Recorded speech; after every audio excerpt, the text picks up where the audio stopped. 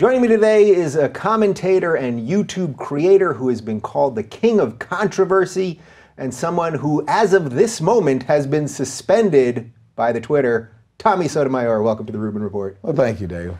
All right, I guess we're going to have to do this in over 140 characters because you're off the Twitter. Yeah.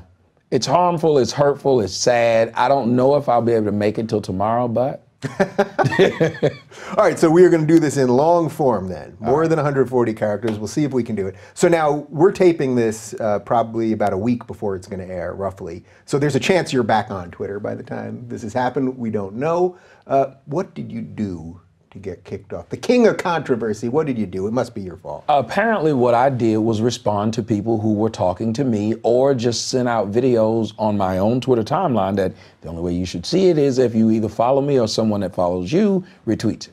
Now, apparently that's something that makes people really sad about their day and it hurts them and they can't have their coffee in the morning and the kids go to school, you know, like Van Jones said, that the kids are at breakfast and don't know what to expect afterwards. So they had to get rid of me in order to make those people's lives better. I don't really know. The story that I got from Twitter was this. Simply, I was making it a harassing place for other Twitter users, which makes no sense because I don't really mess with other people. They mess with me. Yeah. So just to be clear, you're not out there hunting down people and picking fights and all that stuff. You're responding to people who are going after you. Now, in the most cases, you have more of a following than them, so somehow that then tricks people to think that you're the bully here, but that wouldn't be your take on it. No, and it's like, the biggest thing is YouTube does not protect, not YouTube, but Twitter doesn't protect the content creators. If you do have that type of following, that means that you're generating traffic for them, that every time you say something, people want to see what you say, people want to retweet what you say, they want to watch what you post. But instead, they're allowing the small people, the trolls, to have the most power because you can just poke the bear, then the bear turns around and pulls his claws out, the zookeeper comes in and shoots it down. Right. So now the bear's like, well, what am I supposed to do? Right, the bear's going, you let the kid in the cage. Yeah. But you're a bigger bear, so you should understand. And in life, a lot of what we're doing is saying, there's a group of society that's supposed to have more common sense and morality than another group. The other group can just run wild and we must protect them. And I think that's one of the biggest problems we have with social media in America in general. Yeah, so that relates to a lot of the stuff that you do videos about. But before we get to that, for people who have no idea who you are, there might be one or two people out there that don't know you. For those people, who are you? What made you get into this game of being public about what you think? I grew up in an atmosphere of where I realized that having a single mom and no man around was the norm. But as I grew up, I also started to understand a lot of the children from those environments did not do well. They didn't do well in life. They didn't do well in relationships. They didn't do well in parenting. They just didn't do well because they couldn't function because they didn't see the dynamic of two people trying to make something happen. Because if you think about it, in a single parent household, the person who's the single parent is a dictator. If they just don't want you to learn math, you won't learn math. One of the greatest movies I love that addresses this is The Waterboy. The Waterboy had a single mom who decided to be lord over his life and wouldn't let him learn anything and wanted to basically ruin his life. Now, she woke up at the end, but the whole part was, well, we got rid of the father and we don't need the father. And there's too many places out there where people say they don't need the father. So I wanted to address that because fathers' rights in America are none. Like, no one cares that a father's put in jail for not paying child support, but the woman can have a credit score of 200. So she owes everyone, but she doesn't go to jail for it. But this guy who may have not wanted the child in the first place, when the woman gets the option to have the child. I just wanted to address a lot of things from a man's standpoint that a lot of people want to address. Yeah, all right, so let's pause on men's right for just a second. Waterboy, would you say that was Adam Sandler's last good movie? Because these last couple have been pretty freaking horrible. They have I know been. This is a sidebar, but can you admit that? They have been, and the sad part was... It is sad. It's watching him because you grew up with him and he's so funny and now you're trying to convince people he's still funny and he's just not. It's like the last Metallica album. You really wanted to get behind it. but you realize it wasn't good. You're just a fan. Isn't that, there's something there about like just becoming a victim of your own success, right? Because those first Adam Sandler movies, I mean, to me, Billy Madison is almost a perfect comedy for the time it came out in, and then a couple after that. But after Waterboy, these Netflix things, whew. Yeah, and then he did the Little Nicky. That wasn't funny. Then Spanglish was his trying to get into. That was actually actually good. Yeah, it's like nobody took him seriously though. And then that last few things he's done, it's sad to watch. Yeah. All right. Moving past Adam Sandler, we could probably do an hour on just Adam Sandler movies. Yes. But putting that aside, so when did you actually wake up to that? Because that's a pretty powerful thing. You're saying you came from a household where your mom was the dictator, so to speak. Were you 12 when you saw what was going on there, or was this later into adulthood? Well, here's the funny thing. It's like, I'd say like the movie Frequency, where the guy had two memories. He had one of where his father died, and he had one of where his father was alive, because he was the only one that noticed that both happened. Everybody else's life had changed. Well, it's the same thing when you're growing up in a neighborhood where everyone else has a mom, which is a dictator, and it's a norm. When you watch the news right now, or watch the NBA draft, you will see some black guy get up there and he'll say, thanks to my mom, it'll be a bunch of women stand up and there will be no dad. His first thing they'll ask him what's he going to do with all his money is, I'm going to take care of my mom and buy my mom a house. Now, you never had to hear Peyton Manning say this, because Peyton Manning had this thing called a father. His father bought his mom a house. A lot of black children, the males become the breadwinner. That's why you see so many young men out in the streets selling drugs, because they're trying to take care of and be the man that mom couldn't pick when he or she was had. And it's a sad dynamic. And what happened with me was, over time, I started to hang around other people who had their fathers. I got lucky that we went from a bad neighborhood to middle class. And all of my white friends had their fathers. When we graduated, they would have their whole family. The few black people that went to the high school I went to, they all just had their mom, their aunt. And then I noticed a lot of my white friends went on to be married. A lot of my black friends went on to repeat the cycle. We have children. We're not in the lives of the children. We have multiple mothers. We end up in jail. We end up with criminal records. We end up just not knowing how to survive in society. And I think probably when I was 30, I said, somebody has to say something, because this is ridiculous. Like, nobody's pointing it out. But in one side of me, it was saying, but this is normal if you say this. Even my mom said, well, you're saying this and you're trying to make me look bad. And I thought, but it's what happened. I don't understand how we don't want to stop this cycle from repeating itself by having silence. It's the equivalent of having a molester in the house. Nobody wants to say we have a molester in the house because it'll make us look bad to the other people in the neighborhood or the community. So the molester keeps to go around and keeps going out and molesting people and victimizing people. And the victims are the ones who have to be quiet to protect this so-called image that was never there in the first place. Yeah, how difficult is this stuff to talk about? I've done a little bit on men's rights on the show, and I've had Cassie J, who did the Red Pill movie, and a couple other people, Karen Strawn, on. I come from a family, my parents have been married over 40 years, and I don't think until the last few years I realized how actually important that is. Since I grew up in New York, I moved away. Now when I go home, and I go home still to the same home that I grew up in, the same community, the friends that they've had for 30, 40 years, kids that I was 5 years old with that now have kids themselves and all that stuff, that root has meaning. But it's really hard to talk about this stuff, right? Like when people, you see people bring this up on TV and people make it seem like it's about race. And it's not about race, I don't think, and I suspect you don't think so either. But even for you as a black man, you're black, is that? That's a rumor. That is correct. Just be sure. But really, you know what I mean? Like, even for you to talk about it, it feels like there's a racial component, but you haven't said anything racial, really. You're just talking about the fact of what you saw. Yeah, and it is difficult to talk about because it affects the black community so much so that when you speak of it, they look at you and they say, well, you're condemning black people. Well, in essence, I am, if you pull back the layers, because that's the side that I know. Because like you said, your father and mom married 40 years and you've been able to see stability. Well, most of my friends haven't. Most of my friends are like myself. I'm 41 years old. I wake up every day and I'm trying to figure out how to be a man at 41 because I never saw one. I never saw how a man is supposed to be a father. I never saw how a man's supposed to be a husband. I just saw a female dictator, and the female dictator could do no wrong. One of the biggest problems that I think when you have these women, especially when they're violent, because I grew up in a violent household, the women in our community believe in violence towards their children. That's the way to keep them out of jail, which doesn't work, but it's believed. There was a woman, a mother in Baltimore, and they called her the riot mom. I don't know if you remember. When her son was out there with a mask on and she came and grabbed him and hit him upside the head. And all the white liberals were talking about how great this was. And I said, how is that great? If this had been any parent from any other race, they would have thought that's abuse. First off, why is your child out there? That's something you should have known. Number two, the mother was out there with the child. She just happened to see the child. Number three, the woman has 6 children. She lives in a bad neighborhood, and she has 6 kids by 6 different dudes. But nobody wanted to address any of this. She's a good mom because she's on him. If she was really a good mom, one of the most important things a woman can do is pick the correct person to have the kid with. So we're allowing these women to just have kids with dudes who are in and out of jail, dudes who don't have jobs, but the only person that's being held responsible is the guy.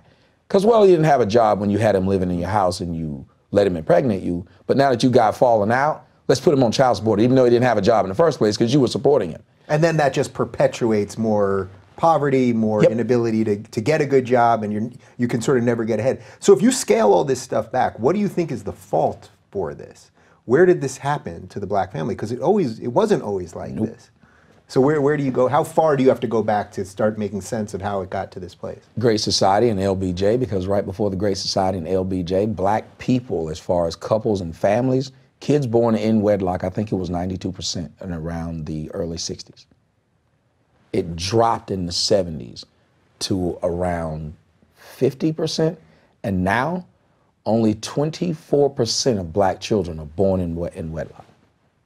The number is astounding. And you look at right there where they started telling black women, well, if you work with the state, if you have children and there's no man there, we'll compensate you. I think one of the craziest things that we have right now is we help families less than we help single moms. So what you're doing if you have a child, say if you have 4 kids, if you have one who you pay the most attention to because they're getting into dirt, and the one that's a straight A student, you decide they know what they're doing. Well, the straight A student will start to become a little jealous because you're not paying them as much attention. So they'll start to degrade to become closer to that when they get your attention. Imagine if you're doing that with black single moms. They're getting money, they're getting places to stay. I don't know if you saw the black woman who said, I got 15 kids and somebody's gonna help me take care of these kids. And they actually bought her a house a month later because she got on the news saying somebody's gonna help me take care of these kids that I laid down and got. Because I'm a woman and it's my body and I can do what I want to with it. But once I do it, I need help. And that's what bothers me because men don't get a chance to do that. Men don't get a chance to say, it's my body, I can do what I want to, but when I get in trouble, I'm gonna need you to help me out. How much of this is just compounded by white liberal guilt, do you think? Because this is something I talk about, that liberals have gone crazy. I would argue it's really progressives and the left, not what true liberals are. But that liberal guilt in general just enables this stuff. That because we're so afraid to talk about anything because it will come off as racist or bigoted or any of that stuff, that we just perpetuate this cycle. I have well-meaning people, you know what I mean? I don't think they're bad people. That's the most important part. I don't think, for the most part, there are people, of course, who have bad intentions, but I think for the most part, they don't, and they're doing something bad. I think the people in power have bad intentions. I think the people that follow see a magnanimous behavior and it looks like a good thing. And yes, we owe these people. And I started a movement called Guiltless. I wanted white people to stop feeling bad because when you look at something like Ebonics was a white person saying, well, they'll never get English. So we'll just say that what they're speaking is a normal language so they can continue to speak it. Meanwhile, you have Jose or Paco, whose family just ran across the Rio Grande 10 years ago, speaking perfect English. There is no reason for us to have the issue. If we've been here in America since pretty much the white people were here, we've been here at the same time. So at a certain point in time, you have to view your shortcomings by what haven't you done? Because we can't hold anybody hostage to what they did in the past. I don't know one white person who's personally benefited from owning my ancestors who were slaves. I don't know this person. Now, if it is, then I'll ask them for the money they owe me. But until then, if I'm looking your past. Yeah, no, there's nothing. You can look. There's nothing. But because of that. Northeast. We're all from the Northeast.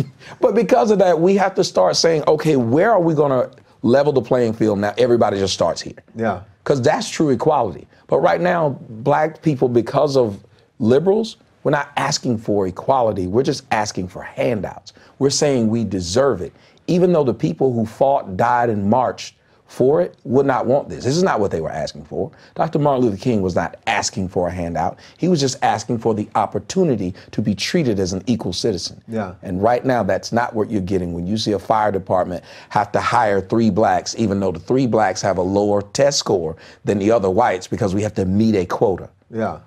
And in some ways, that then also degrades the services, Yep. right? Because if you're allowing people in, whether it's a fire department or a school or medical school, whatever it might be, if you're letting people in with lower grades because of race, it doesn't have to be just black, whatever the race is, well, you're actually causing people that are less qualified to be at certain things, and then the services, the actual operation you might get. Have you been through TSA in Atlanta? One time, actually. Well, I've only been to Atlanta once. I was there, yeah. Well, then you'll see I've been the to JFK, I got you. Well, then you'll see the degradation of service. And it's true. You go somewhere and the government, black women make up, I think it's 7% or 6%, 6 to 7% of society. In government, they make up around 10% of the jobs. Why is that? Then they put them in these jobs, we can't get rid of them, and most of the time you go to these places, you're getting horrible service. And to look at black society right now, that it's a foregone conclusion that all races believe if you have a black server at a restaurant, you're going to get bad service. Now, that's just a thought that you think of, but you look at other communities. You think of Jews will say, well, my kids are going to grow up to be a doctor or a lawyer. Well, as black people, what we're telling our kids to grow up to be into entertainment, to grow up to be a football player, which is less than 1% of society can do this thing. Mm-hmm. But you're telling your kids the only way out is this way. So what happened to the educated black? What happened to going to school and getting your education? Even at the end of the water boy, you listen to what he said when he was supposed to be going pro. He said, no, I'm going to go and get my degree first. And these are things that are missing in our community, because I can't remember the last person who said, your degree matters. When I told my mom I was accepted to college, she told me, that's great, I don't know how you're going to pay for it. So for 18 years, she didn't collect $10 a year, $15 a year, something to send. And that's, my story is the story of the majority of black children. We go to college and it's like, figure it out. If you go. And I've seen black children get discouraged by their parents to not go because they're like, well, I can't help you pay for it. And if you look at what white liberals do, they're continuing to tell these mothers who are producing these children in bad environments, like the black mother in Chicago, who had 5 of her sons, all 5 of her sons were murdered in the same neighborhood. They did a whole story about her and they were boo-hooing and saying how horrible it was for her. But wait a minute, she knew she lived in basically Chirac. She knew that was a bad neighborhood. She knew it was dangerous for boys. After the first one of your children got killed in the neighborhood, what would you do? Yeah, you'd get moving. You'd move. Yeah. Yet she stayed there long enough for 4 more to be killed. And white liberals don't stand up and say, well, that's irresponsible. They'll say, oh, it's because those poor blacks, they don't have any money and we just need to throw more money at them. Well, no, you don't. You need to throw responsibility towards them. You need to say, wait a minute, if you are a woman and you're looking at the world and saying, my body, I can do what I want. Well, once you started having all these kids with all these people who couldn't afford to take care of them, nor could you, we're not going to help either. Why do we not have a system that says if you have one child and you're on government assistance, you cannot have another one? Why is that considered wrong? Yeah. I mean, I think there's issues related to personal freedoms and all that and what the government gives out, but the basic idea of what you're saying, I get there. You mentioned something interesting about that what the black community is doing is saying, we should win Emmys or, be in entertainment or in sports or that kind of thing. And, there was that whole Oscars so white thing. I had on Reva Martin, who was actually for, diversifying the Oscars more. And then I had Larry Elder, who I suspect you probably agree with a lot more, saying how ridiculous it was.